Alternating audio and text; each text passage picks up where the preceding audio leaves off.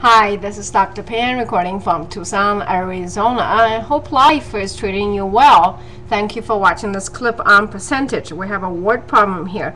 Percentage often is used to calculating commission for sales, tax maybe, interest, whether you owe the bank or maybe the bank owes you, or parking ticket once in a while, unpleasant as they are.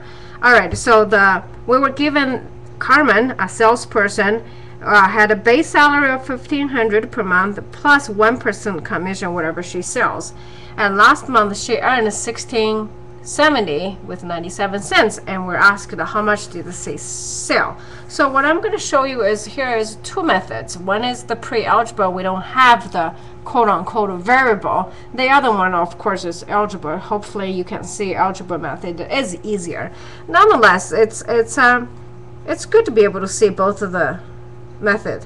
Alright, so this is what she had. Subtract her base salary, because we need to figure out, well, how much of the commission she's made based on taking away from the base salary. So this one is going to be, let's see what I have, 170.97. Okay, so this is a commission part she made. Now this commission is based on whatever she was selling times 1% is equal to 1797. Okay, so what has to go in there? Question mark. Okay, so if she made $100, then she'll have $1.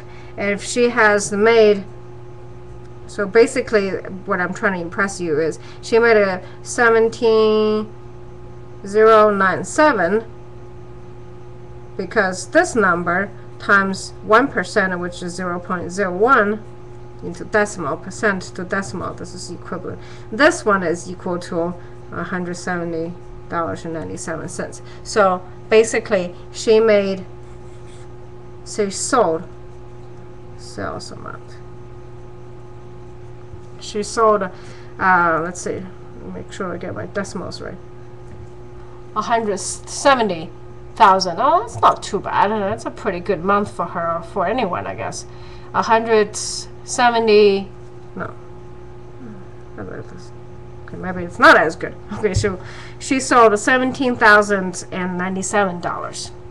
That's how we solve this problem if we are using the pre-algebra. Now, using algebra part is a lot easier. We're going to call the sales amount M. We don't know what M is, but we don't care.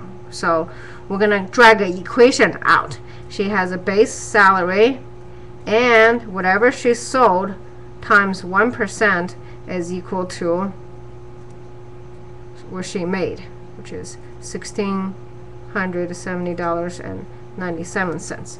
And now all we have to do is really just solve for M. So 0.01, which is the 1%, is equal to $16.70.97 minus 1,500. Okay, so 0.01 M is equal to 1797, and then M is equal to 17097. All right, so both methods give you exactly the same answer. Okay, that's the impressive part. Okay, math break. I like to gather those ads, and this was a beautiful ad. Empowerment. Anyway, okay, back to math. So as you can see, either method will get you the same thing. As you get deeper and higher in math, the math is going to go away from the arithmetics, more like this, into the variables. This is where the algebra comes over, where versus this is really pre-algebra. You think it through. Okay, algebra has a lot more power and requires, in some way, less thinking. All right, I hope this is clear. Once again, from Tucson, Arizona, this is Dr. Pan, making learning math fun, at least trying to. If the video has been helpful, I would appreciate a comment or a thumb up. Until next time, have a confident day.